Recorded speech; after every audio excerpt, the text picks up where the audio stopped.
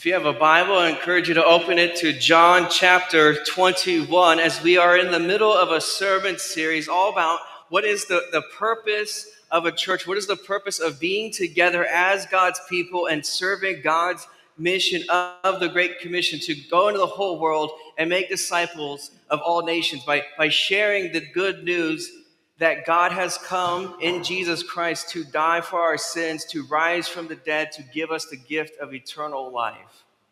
And so last week, we talked about the purpose of mercy, that as Christians, we have been so incredibly blessed with His gift of mercy in our lives, both spiritually by His comfort of forgiving our sins and removing the punishment that we deserve by placing it on Christ on the cross, but by also being by a loving Father who cares for His children and provides for His children. And in response, we celebrate that good news of God's mercy by being merciful to the world around us, to the people in our lives, by comforting them when we can with words of encouragement and prayer and love and good news of the gospel and Jesus being for them. And we also bring God's mercy in our lives by meeting physical needs. And today, we're talking about fellowship. And that doesn't ever sound exciting, right? Like there's just no way I could most people are like, oh, okay, yeah, fellowship, great. Now, what we think of with fellowship, the reason, invite your friends. Pastor is going to talk about fellowship. Like it just doesn't usually happen with sermon series, right? Is because we think, oh, fellowship is simply about me and my 3 or 4 best friends in the church that I've known for decades. But I want you to see this morning that fellowship, according to God's word, is way bigger than that. And way more important for not just our enjoyment, but also for our purpose as a church and as Christians together, because ultimately fellowship is about our relationship with God. Throughout Scripture, especially the New Testament, the authors of the New Testament talk about how we have fellowship with God now, that you and I have friendship with God now because of what Jesus has done. And then they go on to say, okay, so then you take that friendship and that fellowship that you have with God, and you know what you're supposed to do with it? Just hide it and keep it to yourself. Be like, he's my best friend, and no one else can have him. Right? No. Some of you were already paying attention, and you said, no, we're supposed to go share. Yeah. The whole point is that, oh, now I invite others into this friendship with Jesus. Now I invite others into this fellowship with God the Father because of what Christ has done, not just for me, but for everybody. So as we dive into God's word here in John 21, we see this very incredibly famous story of the Apostle Peter. And as we enter it, I want to ask you a question. How many of you have really awesome memories? It's not a hard question. Yes, no, you got some good ones, right? Right? How many of you have memories that make you laugh and bring joy to your heart? All right? How many of you have memories that they're beautiful and precious to you, but they kind of make you cry, like happy tears? Anybody got those? Yeah. So like memories are incredibly powerful things, right? That when we have them brought to our minds, sometimes we see something, we smell something, or sometimes we're around people and they kind of remind us of someone, and all of a sudden they jar memory loose, right? A lot of times our memories come to us when we're not even trying to think of them. They just happen. We see something, we smell something, we meet somebody, or something happens, and we're transported back in time, right? And we're just like, oh man, that reminds me of this one time. That was so amazing. So on the one hand, we have amazing memories. One of my favorite memories in the whole world is triggered by the baking of ginger snap cookies. Now, they're not any kind of ginger snaps. I don't care what you make, okay? I've had other people in my life be like, well, you got to try mine. And I'm like, okay, that's nice. But my wife knows, like, I'm not going to eat your ginger snaps. Okay, just stop them to me, okay? Because my grandmother had her own recipe that she made that got handed down multiple generations to all of us. And, like, she would make them especially for the guys in the family, because we got into fights at Christmas. You're not supposed to get in fights at Christmas. I understand that. We would count each other's Ginger snaps. We're way too competitive. We're like, how many did you get? A couple earlier, so that's got to come out of your toe. We were very weird about this, okay? But we love it. Anytime, though, I smell ginger snaps being baked or cooked, it takes me back in time to when I was in my grandma's house and having that time with her. She's in heaven now, but having that time with her and like, right? So sometimes we have things that happen around us and they transport us to amazing memories where we're like, oh, what a great moment. But here's the flip side of all those happy feelings. How many of you have a bad memory? Show of hands. Everybody's got one, right? Now you're like, yeah, and I've been doing a lot of work to try to not remember it and never bring it up, so please don't talk about it right now, Pastor, right? Sometimes we have those bad memories. We're like, oh no, I don't want to feel that again, experience that again, go through that again. Why? My feelings, right? And it's just like with the wonderful memories that we have. Sometimes it's smelling something or seeing something or being around certain people or whatever, and all of a sudden that hard memory, that difficult memory, that painful memory can come up and bring all kinds of emotions with you. Now, the reason I bring this up is because in this story, Peter's going to have to deal with a bad memory. So Jesus has risen from the dead, right? And Easter has happened, and it's been amazing, and he's appeared to some of the disciples and everything. And yet what we understand from Scripture, the way Peter interacts is that Peter is wondering to himself, is Jesus okay with me? Right? Like he's been at all the appearances, but they haven't talked. And the last time that Peter saw Jesus before the resurrection was when? He was denying him. So if you've ever had a bad memory, been haunted by something you said or did, and you're like, can we just not bring it up anymore? I don't want to deal with it. I don't want to counter it. Like, Peter is feeling the ultimate version of that. It's like, wow, Jesus came back from the dead. And because Peter's a human like you and me, I would imagine that the thing that he's thinking about the most is, and the last time he saw me, I was saying, I don't know him. And now they're out fishing because that's what Peter did. After the death of Jesus and everything, Peter's like, well, I'm getting on a boat. I'm going back fishing. Because he's like, well, Jesus is obviously done with me. Right? So he's out there fishing, and Jesus shows up in verse 4 of John 21 as day was breaking, and he stood on the shore, and he asked his disciples, do you have any fish?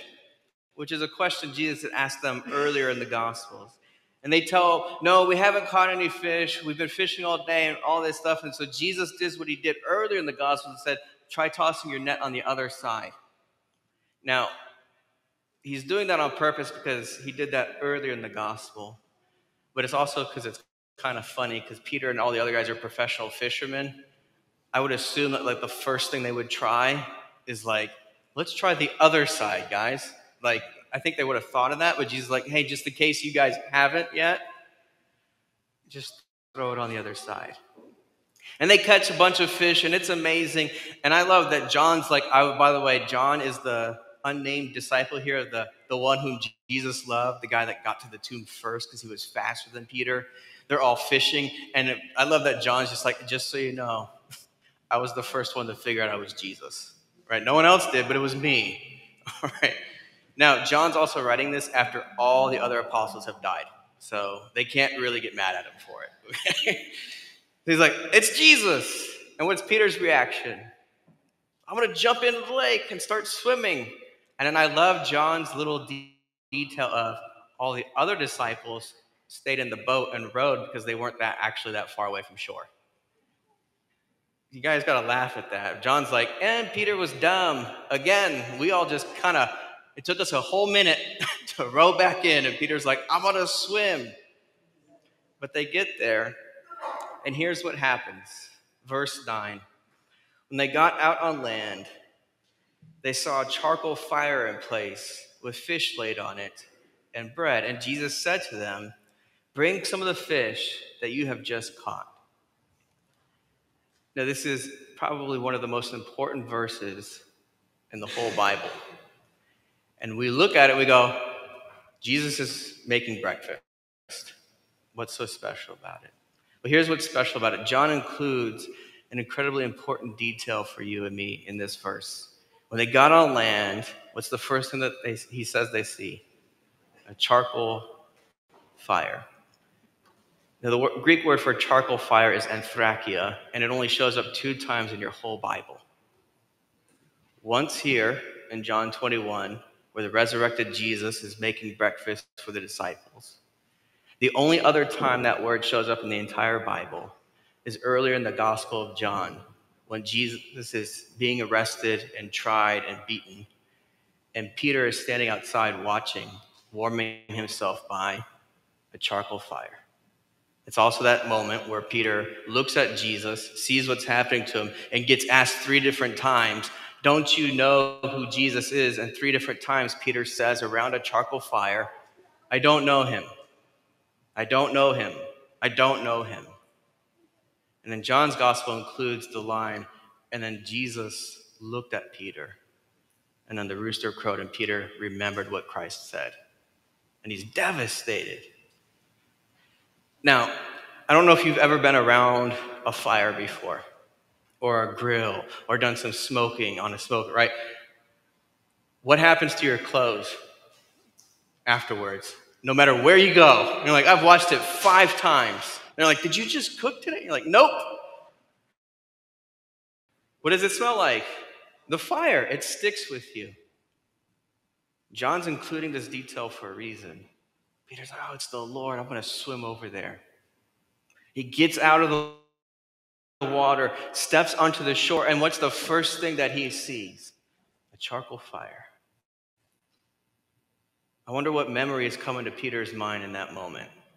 Probably not the happy memory of, "Oh, there's fish and bread, just like the feeding of the 5,000. Wasn't that really neat?" I think John's including this word on purpose because for Peter, he's going to go, "Oh, a charcoal fire. The last time I smelled one of those, the last time I was around one of those with Jesus, I said I didn't know him." So now they're sitting around this fire, and Peter gets the fish because Jesus asked them to. And Jesus said to them in verse 12, "Come and have breakfast." Now none of the disciples dared ask him, "Who are you?" They knew it was the Lord Jesus. He came and took the bread and gave it to them, and so also with the fish. This was now the 3rd time that Jesus was revealed to the disciples after he was raised from the dead. And in verse 15, when they had finished breakfast, Jesus said to Simon Peter. Now, I just want you to put yourselves in the place of Peter for a moment. What is one topic you would love to not be brought up at that breakfast table? Remember when you denied me 3 times? Right? Now, all the other disciples abandoned Jesus too, so they're dealing with their own need of repentance and forgiveness. But Peter's was just like, you don't get any more bold in your defiance than Peter got in that moment around that first charcoal fire where you're being asked, "Do you know Jesus?" And he goes 3 different times, "No, I don't know him. I never met him. I don't know him. I want nothing to do with him." And if you're Peter, you're sitting there at the second charcoal fire with Jesus. I guarantee you, Peter remembers what happened at the first. And Jesus looks at him and says, "Hey, Peter, let's talk." Anybody ever had someone in your life say, "Hey, we need to talk"? And you just get like a cold feeling down your spine. You're like, nothing ever good follows the phrase, "We need to talk," right? Like, I don't care what your relationship with that person is. As soon as you hear, "We need to talk," you're like, whatever. It's over now. So Jesus looks at Peter and says, "Hey, we need to talk." "Simon Peter, son of John, do you love me more than these?" Pointing to the other disciples. "Do you love me more than your brothers?" Which they would have been close after 3 years together and knowing each other before then even. "Do you love me more than these?" He said to him, "Yes, Lord, you know that I love you." Now notice how Peter doesn't say, "I love you more than these." He just says flat out, you know I love you. Because Peter's not thinking about the other disciples right there. He's thinking about the last time someone asked me if I loved you, if I knew you, I said no. But I want to make it really clear to you right now, Jesus. I'm really sorry. I really do love you. He said to him, feed my lambs. He said to him a second time, Simon, son of John, do you love me? He said to him, yes, Lord, you know that I love you. He said to him, tend my sheep. Jesus said to him the third time, Simon, son of John, do you love me? Peter was grieved because he said to him the third time, do you love me? And he said to Jesus, Lord, you know everything. You know that I love you. Now here's something I've always thought about with this verse. When Peter says, you know everything, meaning you know what happened at the first charcoal fire. You know that I said I didn't know you 3 different times. From an earthly perspective, when Jesus needed the disciples the most, right?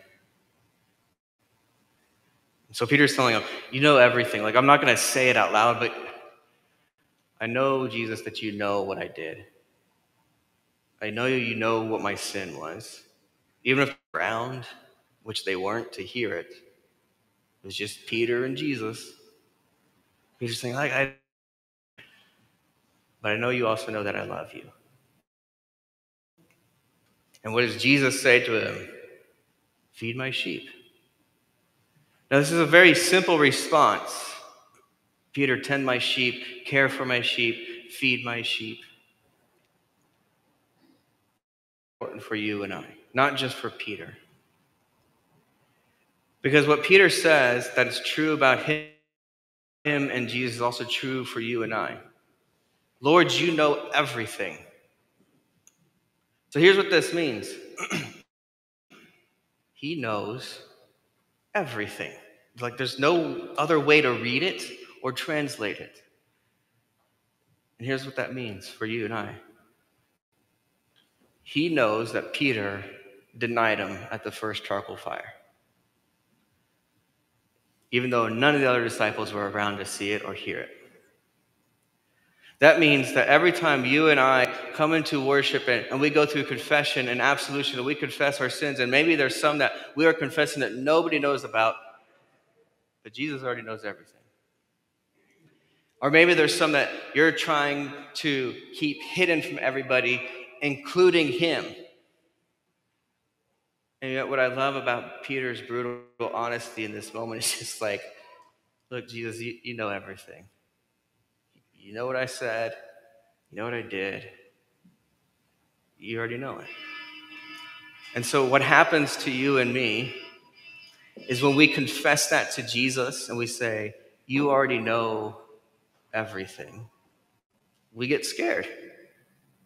Like Peter's hurt. Peter does not want to have this conversation.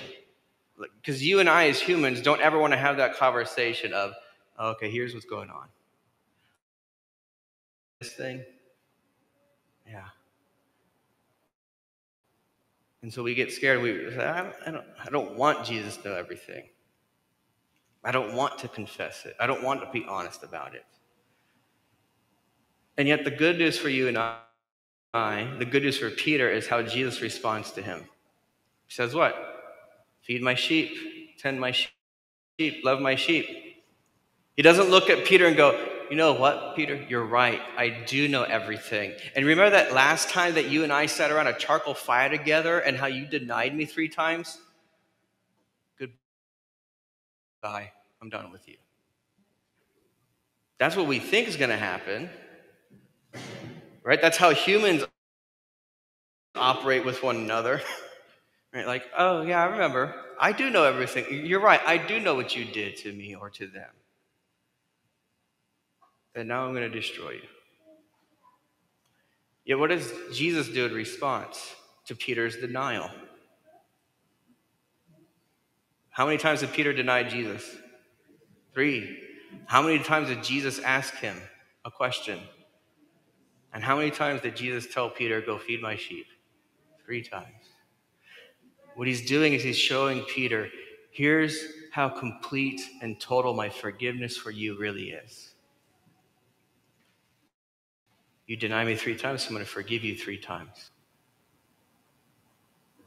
And when he says, feed my sheep, what he's doing, he's commissioning Peter as his disciple. He's saying, look, Peter, I know you don't think you're worthy enough. I know you think you've messed up too many times to follow me and to serve me and to make a difference and to participate in my mission. Yet I'm going to tell you 3 different times, feed my sheep, feed my sheep, feed my sheep.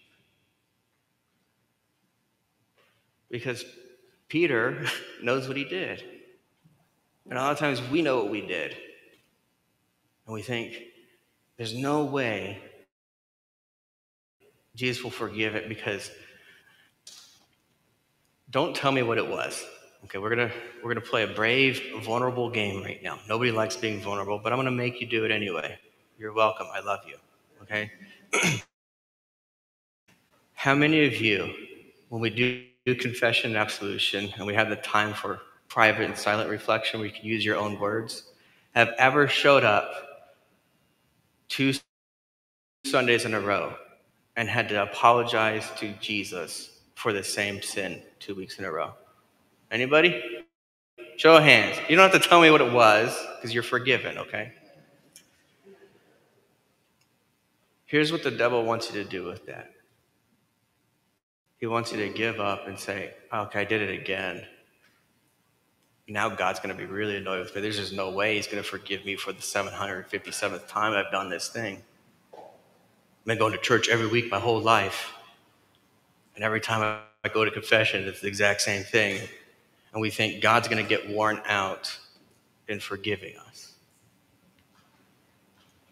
Peter denied Jesus 3 times. Did the exact same. He had 3 chances. All he had to do was go, yeah, I know who Jesus is. And each time he couldn't do it. So how does Jesus respond to Peter? Each time, look, hey, Peter, I know you denied me once, but feed my sheep. I know you denied me a 2nd time, and go ahead and feed my sheep. I know you denied me a 3rd time. Go ahead and feed my sheep. It's a reminder of the extravagant grace and love of Jesus, not just for Peter, but for you and me. And every single time we feel like we're caught around a charcoal fire going, I can't believe I'm here again. I can't believe I'm doing it again, or saying it again, or behaving this way again. And instead of Jesus discarding us and go, you know what, you're right, that's a big number. I can't believe you've done it that many times. He already goes, yeah, I already know everything. And instead of discarding us and setting us aside and saying, you know what, I'm going to work with John, because he's the disciple whom I love, and he's the first disciple to figure out that it was Jesus on the shore. I'm going to work with John. But if you're like Peter, good luck. But that's not how Jesus works. He takes John, and he also takes Peter and says, here's what I want you to do.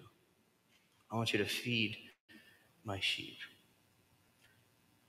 See, when we're talking about fellowship, that's the root of it. It's the fellowship that you and I have with Jesus around a charcoal fire, where sometimes we're being reminded and remembering, I've come up short. I've denied him. I've sinned against him. I've sinned against others. And yet, at that same moment, Jesus says to you and to Peter and to me and to everybody else, feed my sheep. This is a beautiful reminder that no matter who you and I are, what we've done, how many times we've done it, how many times we've said it, how many times, like Peter, we've denied Jesus with our words and our actions and our sin, that each and every single time he reconciles us back to God. He brings us into fellowship with the Father and says, this is where you belong. So it's the good news for you and I. And what Paul does in our 2 Corinthians reading is he says, okay, all that wonderful fellowship and reconciliation that God has done in Jesus Christ for you and me, I want you to now go out into the world and do it for other people, right?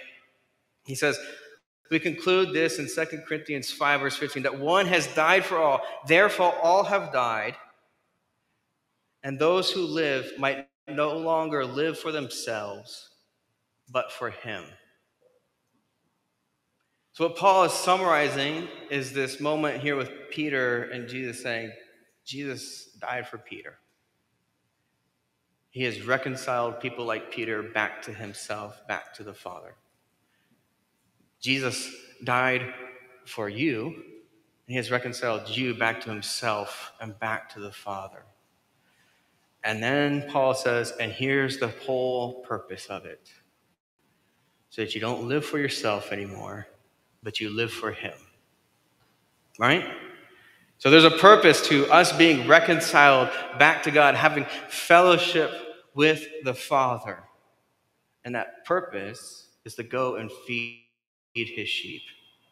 That purpose is to go and live for him and bring that good news of forgiveness and grace and reconciliation to other people in the world so that they will know what?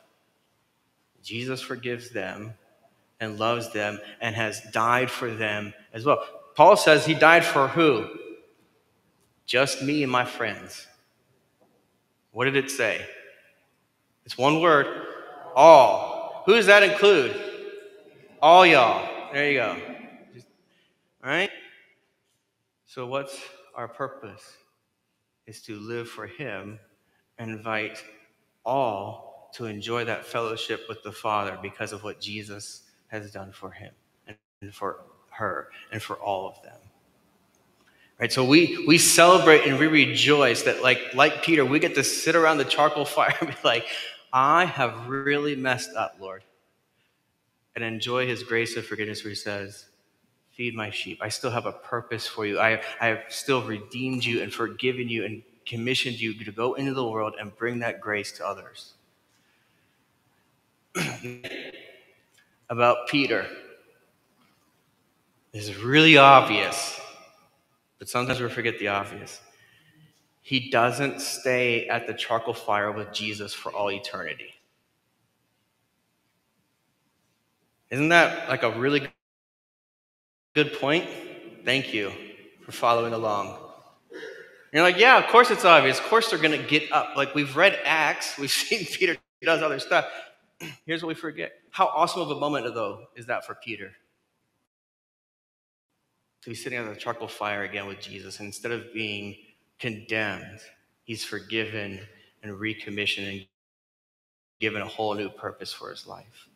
If it was me, I'd be like, let's just keep eating together, Jesus. we'll keep the fire going. We'll just be you and me. We never have to leave. But in order for Peter to do what Jesus called him to do, to actually feed his sheep, Peter has to do what? He's got to leave the fire. And he said, I got to go find other sheep. I got to go find other people so that they can know who the shepherd is that brings them back home. See, fellowship is actually really awesome because it's a summary of the gospel. It's a visual picture for you and I that, no, Christ died for all. And like Peter, we all have moments where we have stood around one charcoal fire and said, I don't know him. And the invitation of the gospel is to sit around another charcoal fire and have Jesus tell you, I forgive you, I love you, now feed my sheep because I've given you your whole life, whole new purpose, and a whole new meaning. So when you and I get together in different ways for fellowship, it's a reminder of, oh, this is what Jesus has done for all of us. This is what Jesus has done for everybody else. And then like Paul says in 2 Corinthians 5, he's like, I encourage you and I urge you to go and do these things. So that's the other purpose of fellowship, is that you and I get together and we remind each other, remember what Jesus did for you. You're forgiven, you're redeemed, you're loved. And then we encourage each other, we urge each other, we persuade each other to say, okay, let's go out into the world and bring that good news of reconciliation, grace, and hope in Jesus to more and more people so that they can enjoy fellowship with God the Father and fellowship with us. Now, that's kind of the end of my sermon, but I'm going to keep talking. Okay? Yeah, I know. You're like, woo, yay. So we're going to have some ushers come in, and they're going to walk around the sanctuary, and everybody's going to get a handout. So that's the dramatic moment right now. They're going to start handing these things out. And some of our awesome members help put these together. And it is a tool to help you remember what we've been talking about the last few weeks. And we're going to be talking about the next few weeks. All right, so we're talking about our purpose as a congregation, our purpose as a church according to God's word. And so last week I told you all 4 of the weeks that we're going to talk about. So I know you already memorized them. You didn't forget it all because nothing happened to you since last week, right? So now you're going to have a handy-dandy handout. And if you lose it, guess what? I will give you another one because I am so kind and loving and generous. All right? So I just want to take a few moments here to kind of explain looking at why you're looking at it and what I want us to do church together with it. So our spiritual care and leadership and a few other members have been getting together over the last few months.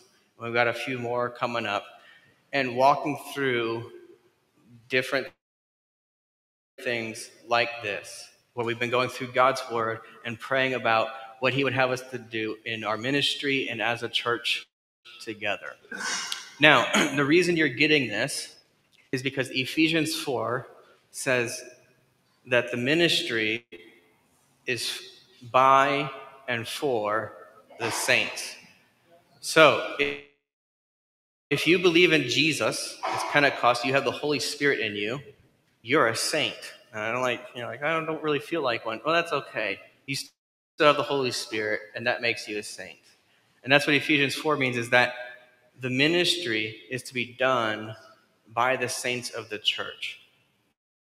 So when we talk about mercy and fellowship and missions and worship, what that means is that all of us together as followers of Jesus together are doing this work together. And we might serve in different areas and in different ways, but we're all participating in serving Jesus and his mission and purpose together. At the top, the ultimate purpose comes from John 17, verse 3, where Jesus tells us that eternal life is found by believing in him. And that's our ultimate goal, right? As Paul said in 2 Corinthians 5 in our reading today, he's reconciling the whole world. He died for all. We want as many people as possible to. So if you lose it, just let me know and I'll give you. I will not judge you. I will tell you, feed my sheep and hand you another piece of paper. Okay? All right. We have mercy, missions, worship, and hospitality. In the second column, there's a few Bible verses for each one. I've been preaching on each one as we go through it, right? And so next week, guess what we're going to talk about? Anybody got a good guess? There you go, see? It's very simple. Now, there's a lot of other Bible verses for each one. I just wanted to give you a few to get you started. In the next column, though, what we do is a summary of what does that mean for us, our attitude and our behaviors, okay? And then the final column is it starts with prayer. And I told our leadership and spiritual care team members at the last meeting that this was their homework assignment, was to go home and pray. And they all told me they were going to, and I believe them. So what we're doing now is we're inviting the whole congregation to pray for the church and pray for God's work among us together. Because why? Because Ephesians 4 says the ministry belongs to the saints. All right. And here's a firm belief I have. Prayer is not the thing that we throw at the end to go like, oh, okay, we made this really awesome plan. We had a voters meeting. We did these things. We had all these. Well, Lord bless it. Amen. Now, I've done that in my life. It's not right, but I've done it, okay? I'm confessing my sin to you, okay? I'm sure you've done that in your life, or your plan's going to hell in a handbasket. You're like, dear Lord, please rescue me and come up with something better. So what I would like for us to do as a church is to take very seriously the importance and the power of prayer to be the first thing that we do. So I wrote some scriptures there for you to look up and read on your own.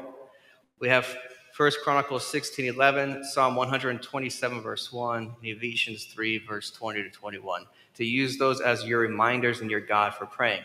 So here's your homework assignment as a church. You're going to get this homework assignment each week because we're going to have handouts every week to remind you in case you lose it. Right? But here's what I want to see as a church. All of us coming together and praying. That we would be united in prayer and saying, okay, Jesus, we want more people in Kansas City and in our works, in our neighborhood, in our community to believe in you. We want more people throughout the world to know who Jesus is. So we're going to pray together as a church for God to guide us on what does that work look like for us here and now. All right? So here's your homework. I wrote it in each box for you. You forget. Look how I'm so helpful today. All right. How will I? So that includes who? All y'all. Yeah, some of y'all are learning Texan. All right. Includes all y'all. Why? Because I don't want you to walk out here going, someone else will do it. I don't have to. No, you're I. That's you. So how will I pray about God's work of mercy, God's work of fellowship, God's work of mission, God's work of worship and hospitality in and through this church? So, everybody okay with that? Everybody okay with praying? All right. You got your homework assignment. You can do it. I believe in you. And here's what I also believe. That God hears our prayers and that God promises to work through his people, including all y'all. All right. So we're going to join together as a church over the coming weeks and months and take very seriously praying to God for him to guide us on what is our work and ministry look like together, and how can we work together as a whole church to see as many people know the love of Jesus as possible.